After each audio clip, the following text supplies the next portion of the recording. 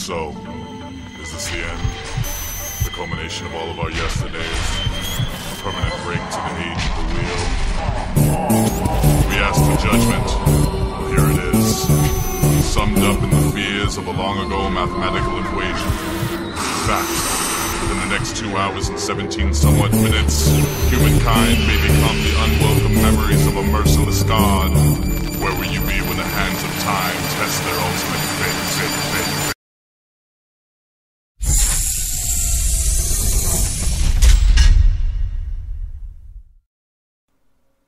Welcome to Tapping, the Arkansas Paranormal Network. Hello, everybody. I know we've been away for a while, haven't done anything in a while. We've been busy. 2-3 times we've been on the, actually we've been busy with the Paracon stuff and kind of gotten away and haven't really done anything. So, anyway, I want to welcome everybody to my show. I am Wayne, your host. And of course, I am minusing a host, so anyway, we will be getting started. We're going to be talking about a little bit about Bigfoot. Maybe he's an alien. I don't believe he's an alien myself. A lot of people think they are, but not me. I really don't think that. Don't believe it for one bit.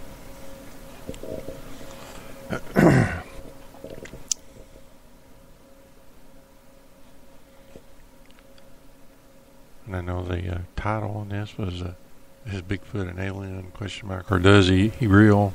That was kind of a mess up. I was trying to hurry up and get the show up and running, but I messed up on the title, so. But I was running late this morning anyway. We had an investigation last night. And so we got in late and I piled everything in my car and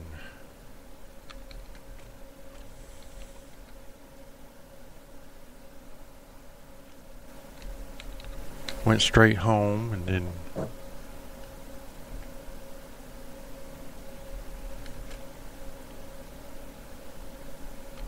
came down here and I've been unloading the car all morning.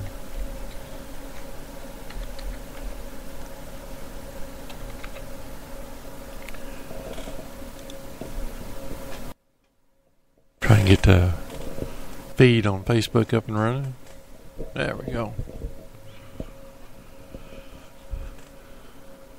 So I'm kind of running behind on everything. So yeah, everybody kind of bear with me here. Trying to get. Like I said, I'm all out of whack here.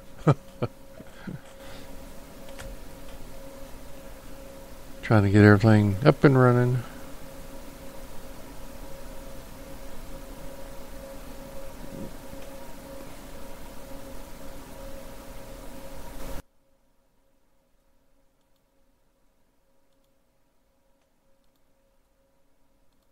As you can see, I've got my computer up and running on the other side over here. I'm trying to get it all squared away. All the unnecessary stuff that I need going. But anyway, like I said, we had an investigation last night at a cemetery. Been trying to get to for a while now. Actually got to go there last night. Tried to get a live feed going last night several times. It just kind of depends on where you was at the time, if you had signal. I have good signal for one area and then walk around and then lose signal and then we go off there and then we go back on. It was kind of off and on all night long. So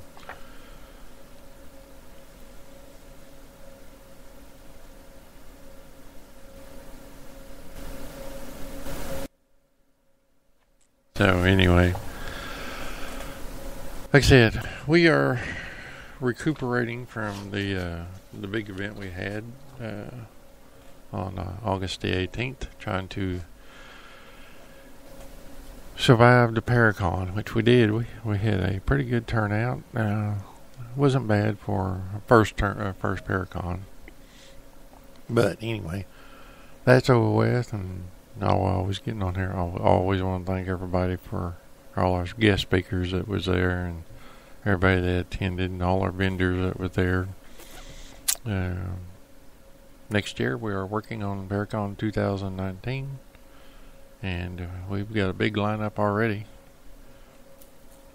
So hopefully we'll have more. Want to let everybody know. October the 6th, they're having a Paracon in Little Rock, Arkansas. It's called Arkansas Paranormal Expo 2018. It will be held at the MacArthur Museum, and all proceeds to that Paracon goes to the MacArthur Museum to help them preserve that museum. And yes, that is the birthplace of the MacArthur. So it's a nice place. We was down there last year, and we're going back this year. So the tapping crew is going to be there. Of course, the Arkansas Ghost Hunters will be there too, because we're one. But we are going to be down there, and for one day. It's a 2-day event, but we're only going to be there for one day. So it starts early in the morning. If I bring it up on my other side over here, I'll tell you what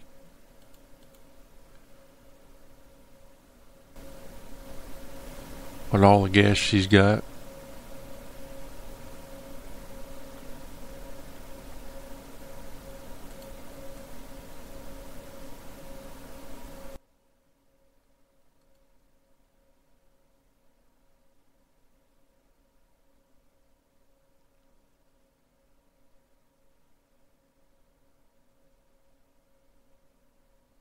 Of course, I'll have to find it, so it'll be a little bit.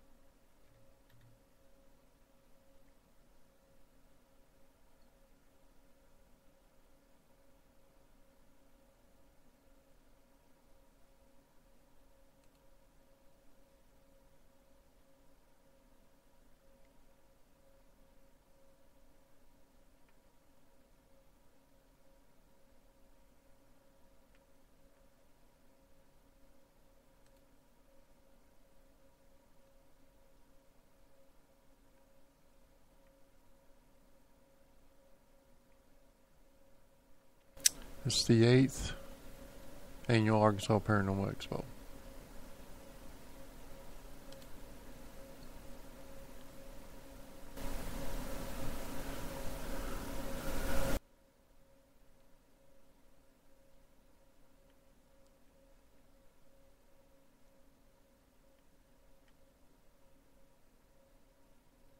Alright, let's see here. Bring the big screen up. I see their guest speakers will be Robert Swin. He is a Bigfoot man for that area. I tried to get him for ours, but I already had a Bigfoot man talking. That was Rick Marshall. And Rick Marshall's from northwest Arkansas. And Robert Swin, I believe, does the southern part of Arkansas. But Robert Swin, he's going to be a speaker, and he's got a lot of Bigfoot stuff. Then you got Anita Tubal. She is from Seminole, Oklahoma. She'll be here, or there, talking.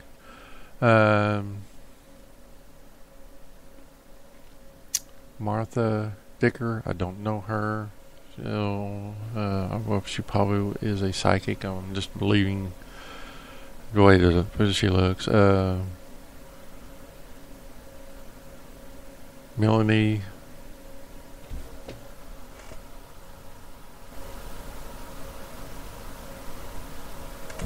Melanie Rail, looks like. Her name's kind of mixed in with the white. I can't see her.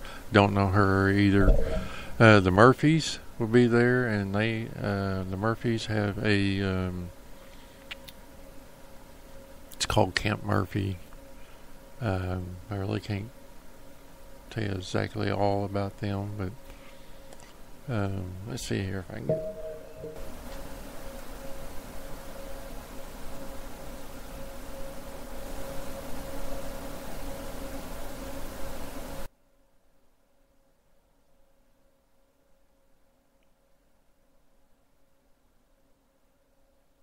But anyway, Murphy's, they've got a sort of like a crystal mine or something or other down there, and it's called, I can't tell you what's the name. I have a card right here somewhere with them. But anyway, they're there to speak. Carol Pate, I don't know her. I assume I don't know who she is. I'll get to meet her though. Of course, Adrian and Tina Skull. Adrian was on at our Paracon. They'll two be there talking. Heather Armour, don't know her, and Debbie Z is all it says. She'll be there talking. I assume these are all maybe some of them may be ghost hunters and some of them may be psychics, psychics or whatever. And of course, Pat Fitzhugh, he is the one that wrote the Bell Witch books, not the Blair Witch, but the Bell Witch, the actual story Bell Witch. He's the one that's all behind the Bell Witch project, so he'll be there talking. So they've got a good lineup for down there, and that is October the 6th and 7th. So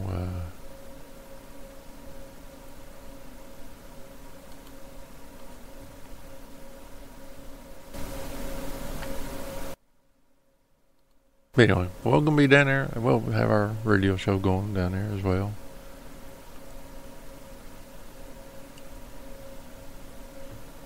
So it should be an interesting program. She's got more speakers this year than she did last year. But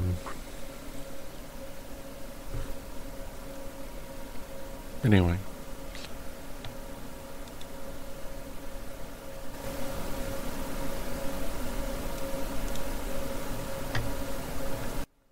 Alright, we don't have much going on. Like I said, we're working on Paracon next year. I've got a lot of people from this year saying that they would come back next year, which is good. And got them lined up. So stay tuned. Stay tuned to the go to our tapping page or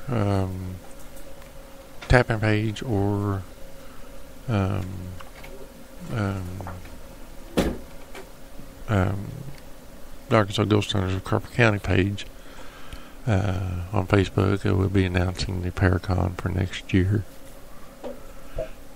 And next time, next weekend is Labor Day weekend. They're having a big event downtown Van Buren called Junk Fest. And so have got time to come downtown Van Buren and see everybody at Junk Fest. They'll be closing down Main Street and have all kinds of vendors, and then we're going to also have our stores downtown, so we'll have our stuff out and broadcasting and all that. So come on by and see us here at our headquarters, King Meneses. But anyway, like I said, I'm just kind of buying for time. I really don't have a lot on the Bigfoot stuff, so anyway.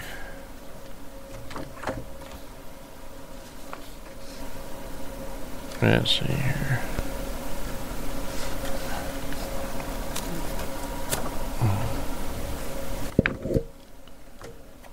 Alright.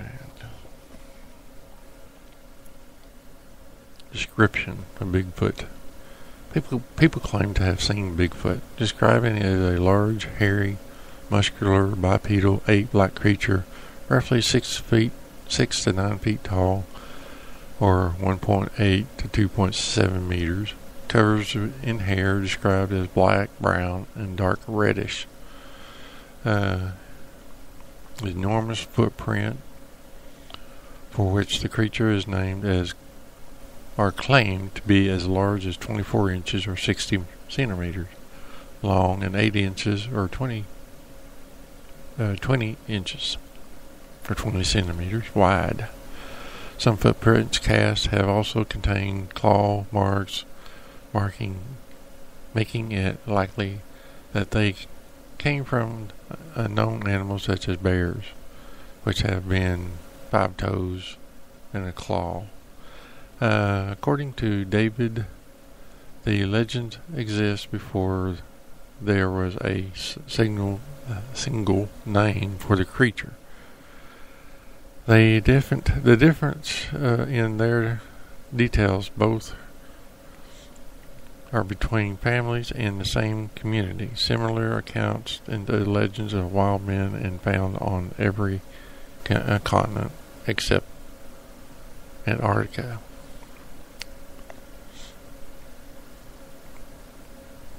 The most cultures have accounts of human-like giants in their folk history,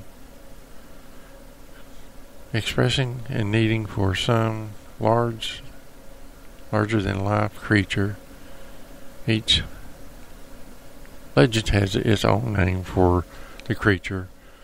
Featured in a local version of such legends may name something along the lines of wild man, hairy man, although other names describe common action that it was said to perform, such as eating clams and shaking trees.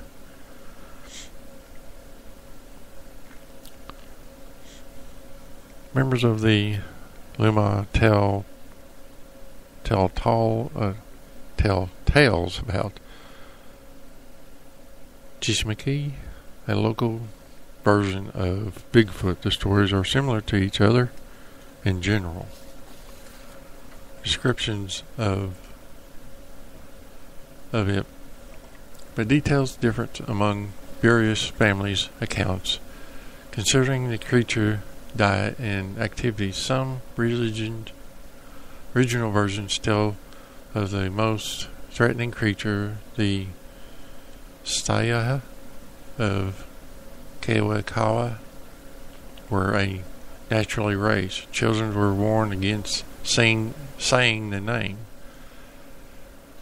Least of the monsters here and came to carry off a person, sometimes to be killed. In 1847, Paul Kane reported stories by the Indians about Kushkums, a race of wild men living in the park or peak of Mount St. Helens in south of Washington State.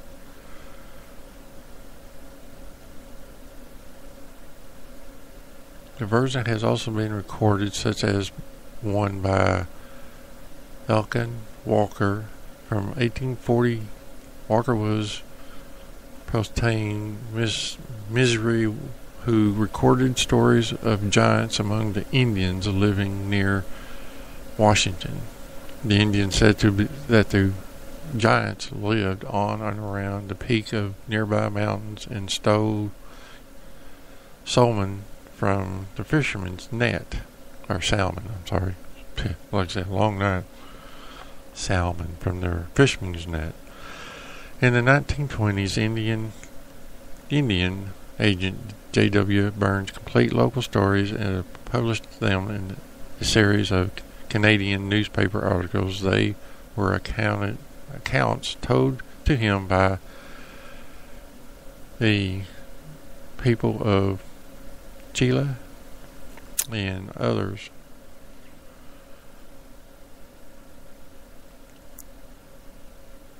Others originally tribes mentioned the Sasquatch was real. They were often offended by people telling them that the figure was legendary.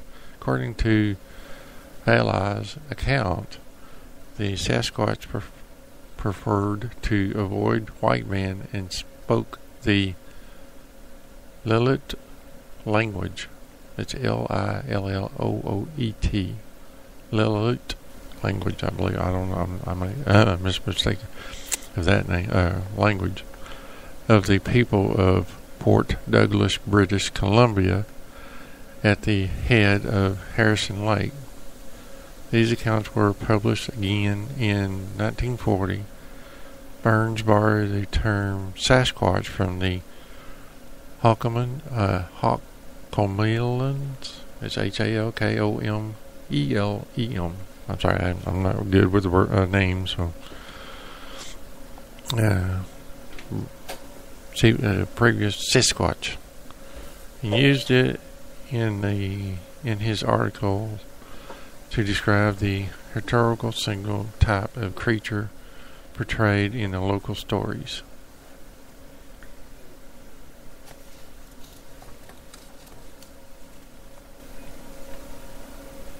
The name Bigfoot was first recorded by Americans in the late 19th century, also called Chef Bigfoot.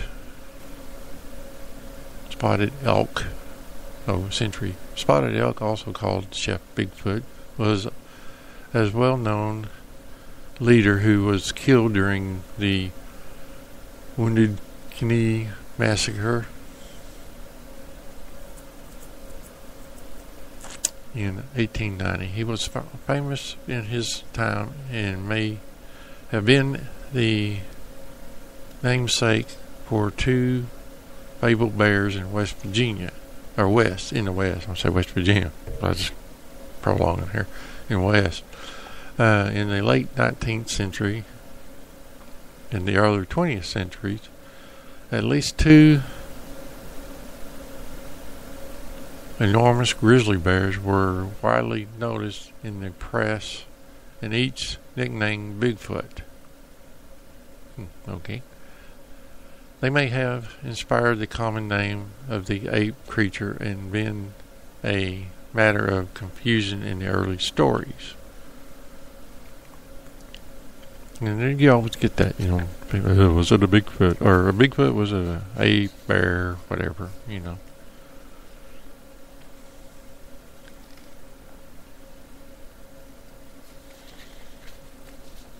The first grizzly bear, Bigfoot, was reportedly killed near Fresno, California in 1895. After killing sheep for 15 years, his weight was estimated at 2,000 pounds. Wow. That's a big grizzly bear. From that, about 900 kilograms.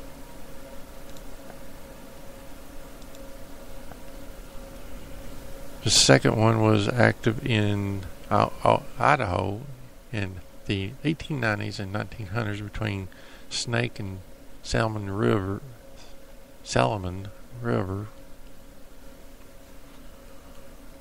and nearly supernatural powers with attitude to it. Nearly twice the size of an ordinary grizzly, Bigfoot for years have lived in tribal and of prime steer, and no one has been found brave enough to clever enough to catch or kill him. With a signal blow of his giant paw, he kills a largest and beast animal he can find, and he usually takes the pick of a herd.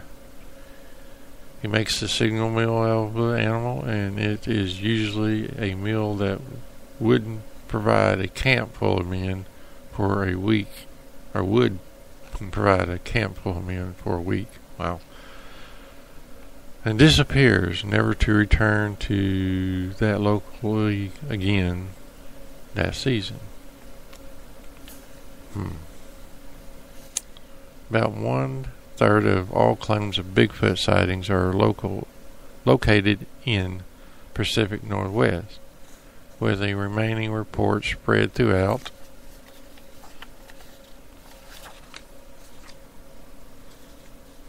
the rest of North America. Most reports are considered mistaken or hoaxed, even by those researchers who say they're Bigfoot that Bigfoot exists.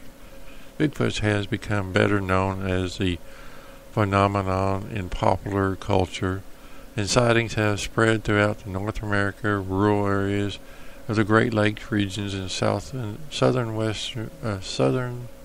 eastern United States have been source of numerous reports of Bigfoot sightings in addition to the Pacific Northwest. The debate over the legendary of Bigfoot sightings researched a peak in the 1970s, and Bigfoot has been regarded as the first widely popularized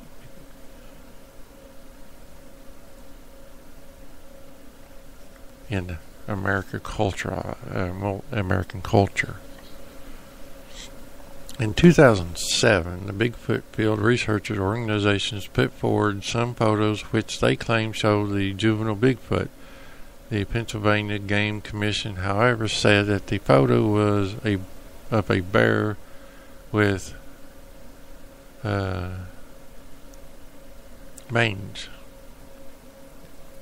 And you probably know this one. They showed I think it was a game cam somebody put out and caught this big thing that looked like it had chunks of hair taken out of the back of it, and they claimed that it was a mama Bigfoot carrying a baby, and of course the babies hang on to whatever they can, the hair, and pulls chunks of hairs out. And they're claiming it was a bear that had mane on it.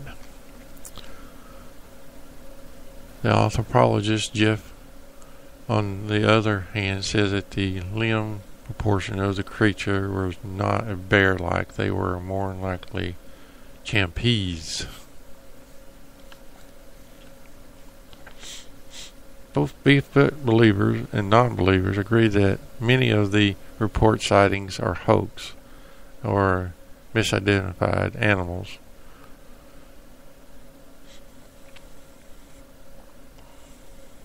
Author Jeremy Clark that the Jacko affair was a hoax, involving an 1884 newspaper report of a ape-like creature captured in British Columbia. He cited research by John Green, who found the several British Columbia newspaper regarding that the alleged creature has highly noted that the mainland Guardian of New Westminster, British Columbia, wrote,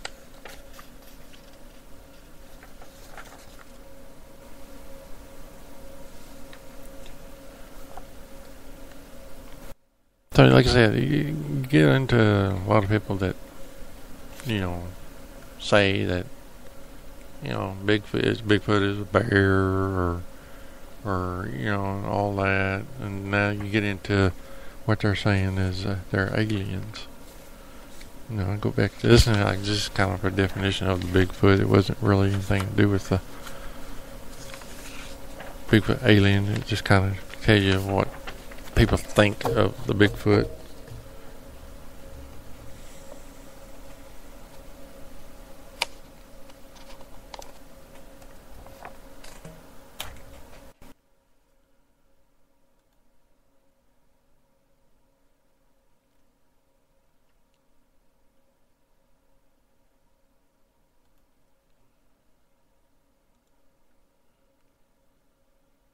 Say hello to everybody out there watching me. If Susan's still with me. Hello, Susan.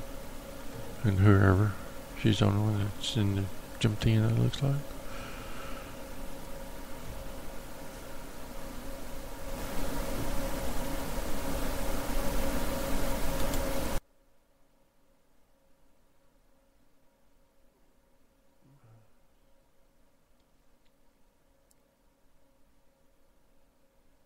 Alright, let's see.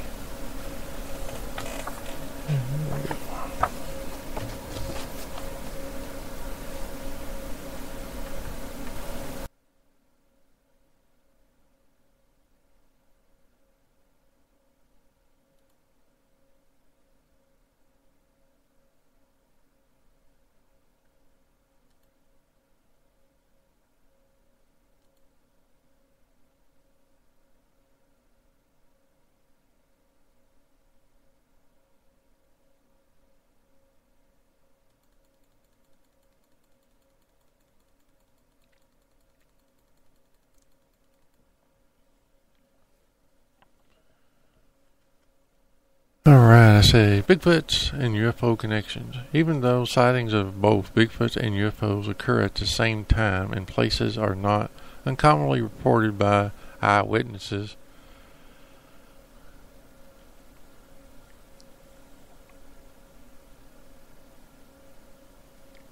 the connection of such event is generally dismissed.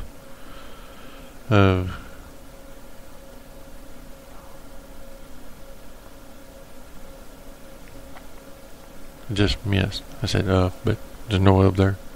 I'm seeing words.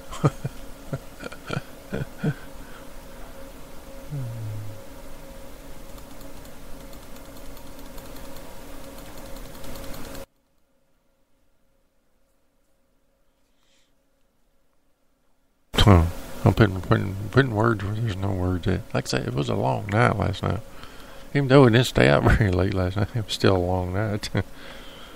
Alright, I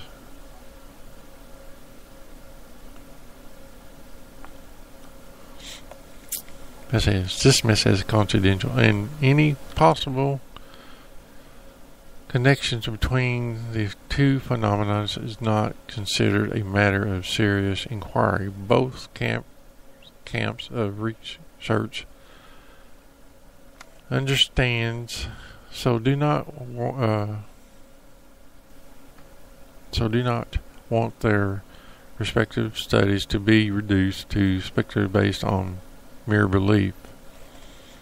Advocates of both mystery seems to think that evidence of the reality of the other subject matter is famously non-existing, thus to entertained or connections to each other. Maybe the problem in making the connections between Bigfoots and UFOs lies in the set of each phenomenon.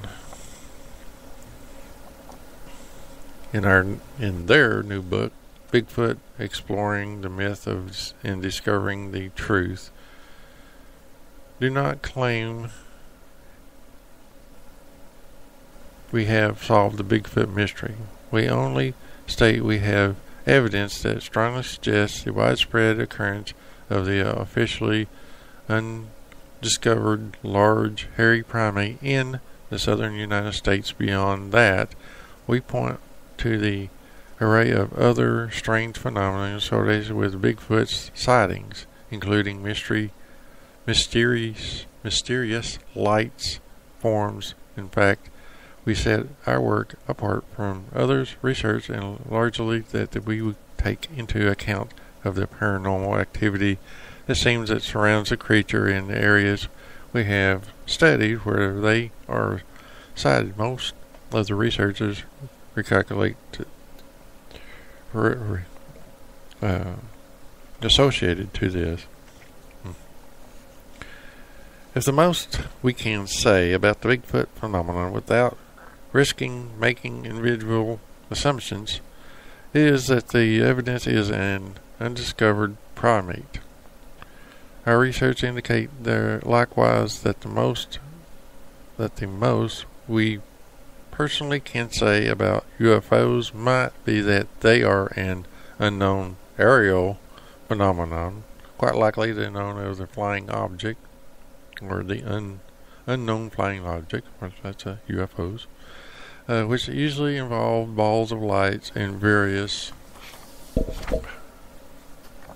shapes, sizes, and descriptions. This being the case, we mentioned that there is a difference connection between Bigfoot and UFOs, especially if we allow for their mysterious origins and natures. This general observation was independently made as early as 30 years ago by such writers such as John Neal and Dr. Michael Prisinger. Neal, who wrote well known for having written the Mothman prophecies. And I got that back here. We did that. Anyway, it's back there somewhere. I just seen it from just going through and getting this. Of the popularized them the term men in black or imbibe.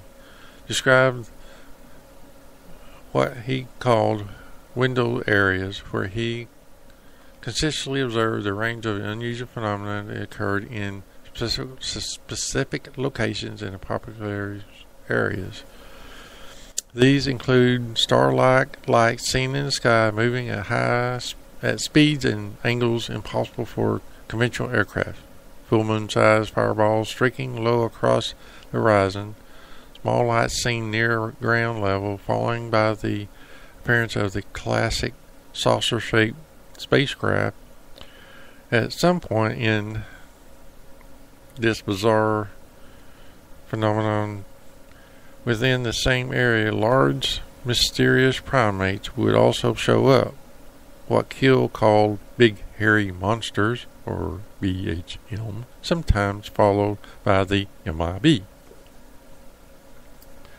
Keel clearly thought all of these phenomena were staged. He called them in the manifestation of single energy sources, or the origin of which is unknown. The only thing witnesses saw that were real were the light forms. The BHM spacecraft and their occupants and MIB were hallucinations, thus their appearance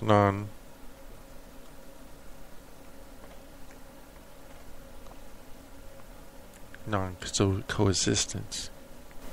Because either the reactions within the receiver's mind are actually projected in the observed by an intelligence, perhaps malevolent outside force described as the energy. Dr. Prissinger Prissinger, who is well known for his God helmet experiment to produce dreams-like sensations in laboratories tests such subjects, which the experience of the religion reveal, learned toward considering the saucer and BHM to be fairly hallucinatory. He called them transit phenomenon and took them to the brain reactions to the same kind of energy that occur naturally in some places where the phenomenon tend to cluster, cycling over long periods of time. Significantly, he observed that these cultural areas where unusually lights and hairy monsters are reported frequently centers around the 30-odd specific locations in North America where the ghost lights phenomenon is known to have recurring for immediately long periods of time. He deducted the energy source from those lights likely in base phenomenon in paranormal culture areas which witnesses of UFOs and hairy monsters are reported. A full description of this odd basketball-sized light from is included in Rob's first book, in the Big Ticket on the Trail of the Wild Man. To a large extreme, Rob extended the book to the confirmation of much of Neil's and Priest's observation. The Big Ticket in southeast Texas has long hair and the full range of window or cluster of phenomenon. In the Texas case, the epic from the wide event seems to be a badgered road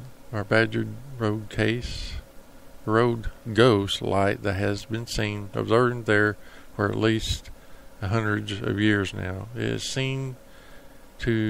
it is seen to this day with regulated on a largely uninhabited 8-mile stretch of narrow straight dirt road that runs from near Saratoga to what was once the site of the railroad town of Bragg.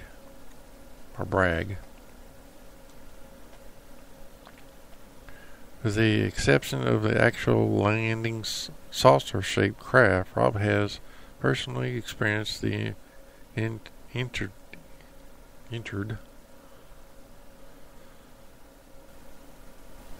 of strange lights Neil observed when he was the high school worker as a night watchman at the local country club golf course. He was amazed to see star-like objects tracing right angles and diagonals, and likewise making triangles and squares in the sky over the surrounding deep woods at speeds that a human craft could not possibly duplicate.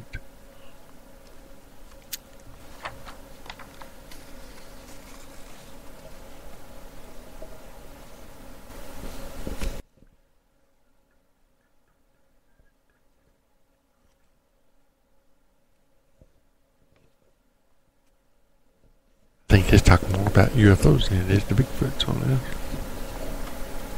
Every now and then the Bigfoot comes in there.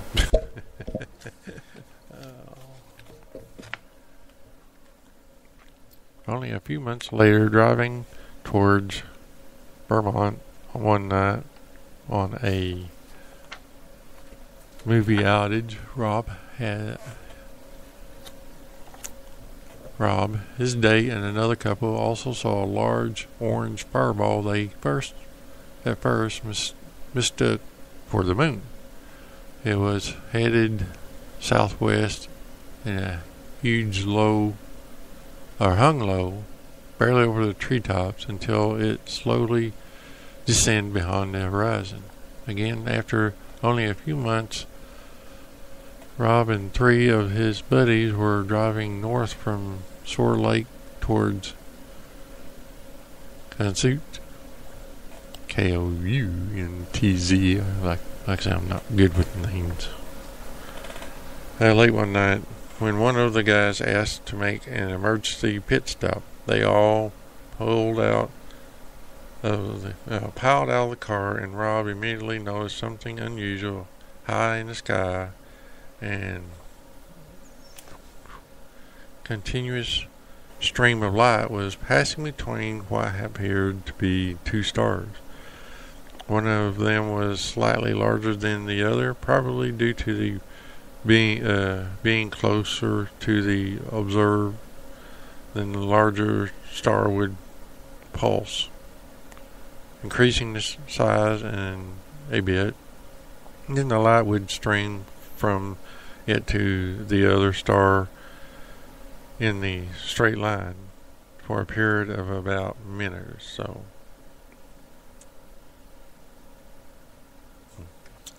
Do you believe Bigfoot and aliens are real?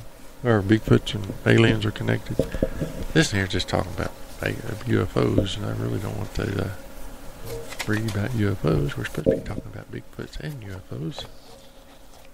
Now, I'll read that on the UFO episode.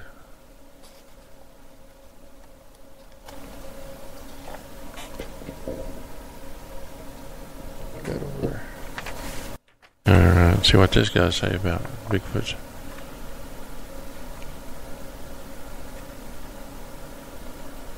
Alright. Rather than being a mislink between man and ape, Bigfoot may possibly be an alien entity. This possibility is derived from evidence in several solid UFO cases. The earliest clue dated back in 1888 when the cattleman described an encounter with a friendly Indian in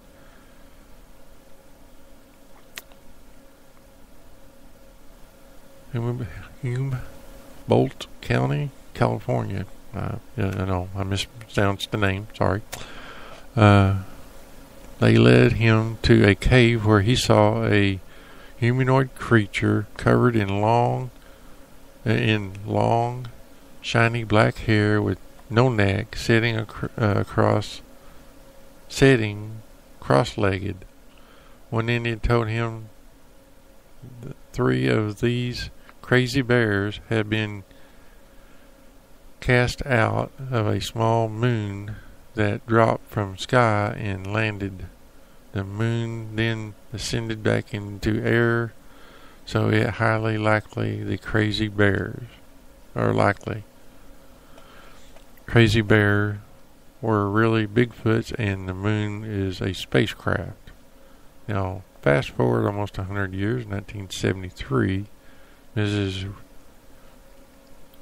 Rifa, she and her 13-year-old son were sleeping in a trailer in Connecticut, Ohio, on a morning of October 21st. She arose at 2:30 a.m. to quench her thirst and noticed strange lights in the adjoining parking lot.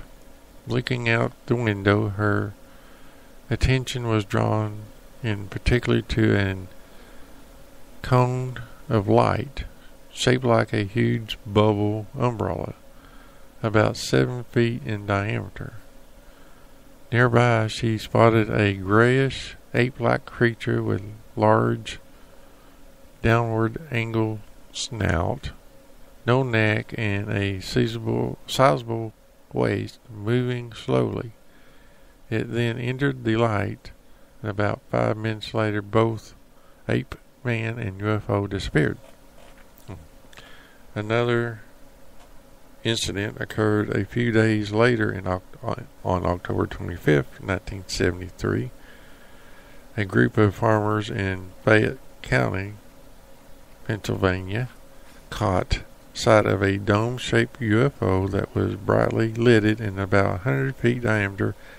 As the locals drove towards it, they saw a pair of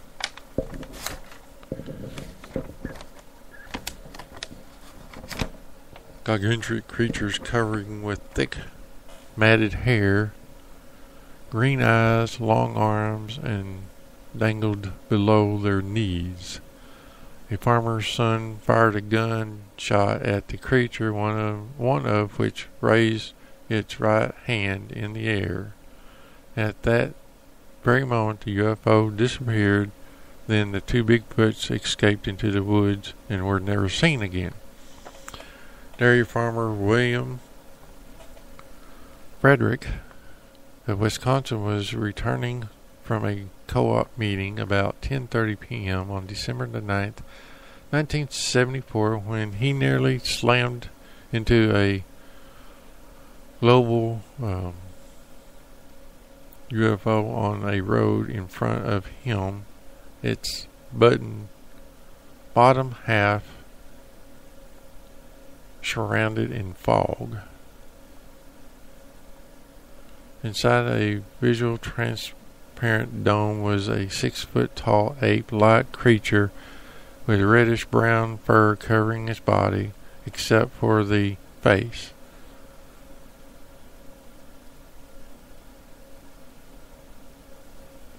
It appeared to be operating a control panel. As Bosick passed by, the object suddenly arose and disappeared. In August 1976, after the series of UFO sightings around Rutland, British Columbia, Canada, several men and their children saw a hairy ape-like entity 6 to 7 feet tall roaming about a mountainside. They also found a clump of hair that was sent to the Royal Canadian Mounted Police for identification. A laboratory analyst confirmed it was a primate hair, but significantly it could not be matched to any known species on Earth.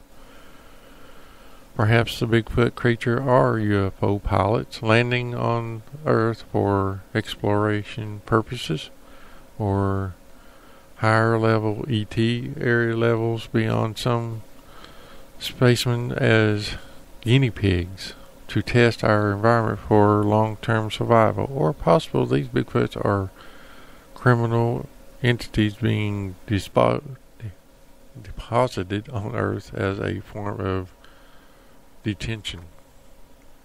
Wow. Okay. So, my question is, do you believe that Bigfoots are aliens? Or do they just... Me, but personally, I do not think Bigfoots are aliens. That's just me. But anyway, we're going to be working on our studio more here. You see, we have different backdrops. Yes, I know Halloween's coming up, and you see these things, but that's not why we. Hey, I got a message, and I keep forgetting to mute that thing every time I get here. I just don't think about it.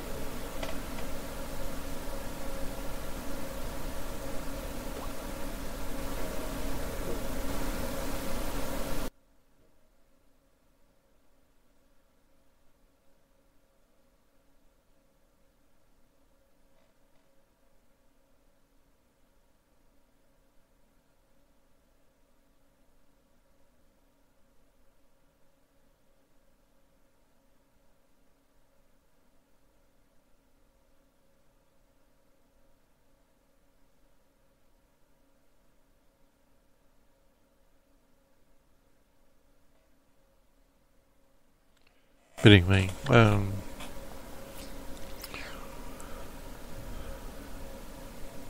hopefully one of these days I'll have a phone line that we can take calls. I got the phone. Just gotta get the line in here. You can't see it on there. Just past the guy on the coffin there. Actually, it's hanging in the middle there. You can see that white line that's running down the middle of him. That's the phone line. Not connected to anything yet, but it's there. I get a crew in here and run my wires across through the ceiling and into the other room.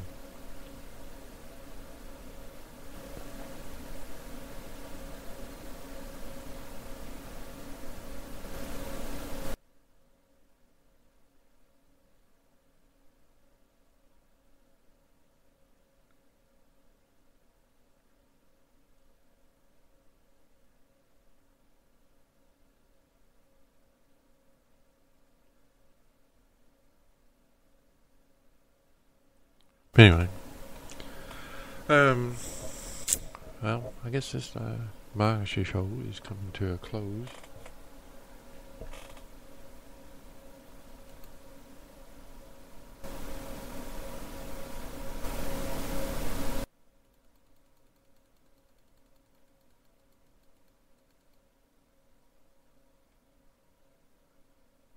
But anyway, I want to thank everybody for joining me today.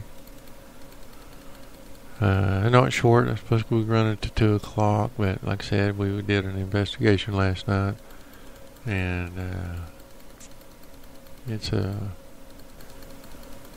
I was still trying to get things together here, and put things together. I kind of almost ran late and almost forgot about the show. But anyway, that gives you a little idea about Bigfoots and if they're aliens or not. We'll get into UFOs here later on down the road. I'm going to have, like I said, I'm trying to get a phone line hooked up here where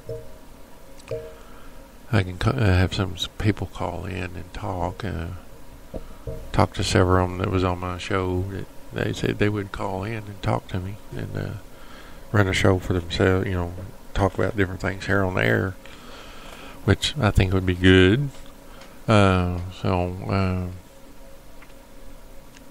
hopefully I'll be coming soon.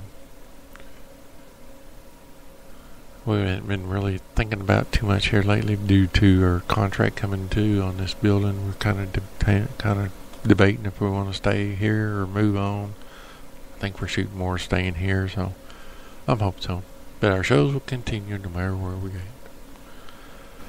Anyway, don't forget about the Arkansas Paranormal Expo in Little Rock, Arkansas on October the 6th and 7th. We'll be down there on the 6th.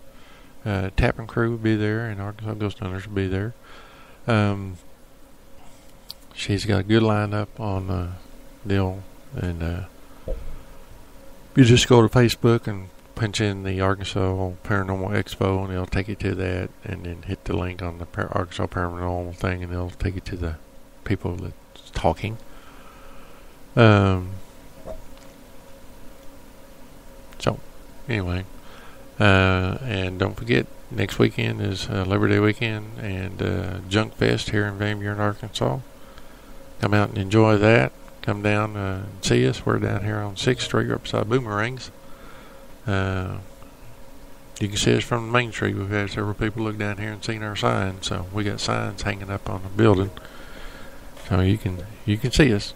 And plus, we'll have our Haunted Adventure signs out too. So all you got to do is follow them. Anyway, that'll be next weekend. So, I want to thank everybody for joining us, and keep tuned to us about Paracon 2019, and we'll be having that, and we're going to have all kinds of stuff next year. We're not going too big, but we're just taking a bigger step. We're just taking another step towards to get to our big, where we want, to our goal. So this year we're small. Next year it's going to be a little bigger. We're going to have a little bit more stuff there than we did this year. So until next weekend, I hope everybody joins me next weekend, and y'all have a good work week. This is Tapping, the Arkansas Paranormal Network. We'll be talking to y'all later. Good night, everybody.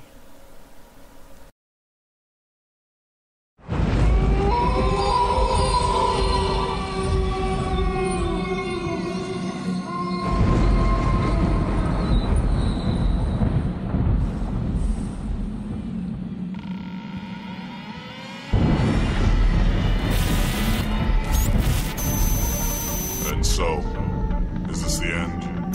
The culmination of all of our yesterdays? A permanent break to the age of the wheel?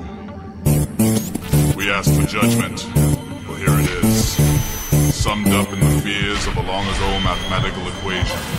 In fact, within the next 2 hours and 17 somewhat minutes, humankind may become the unwelcome memories of a merciless God. Where will you be when the hands of time press their ultimate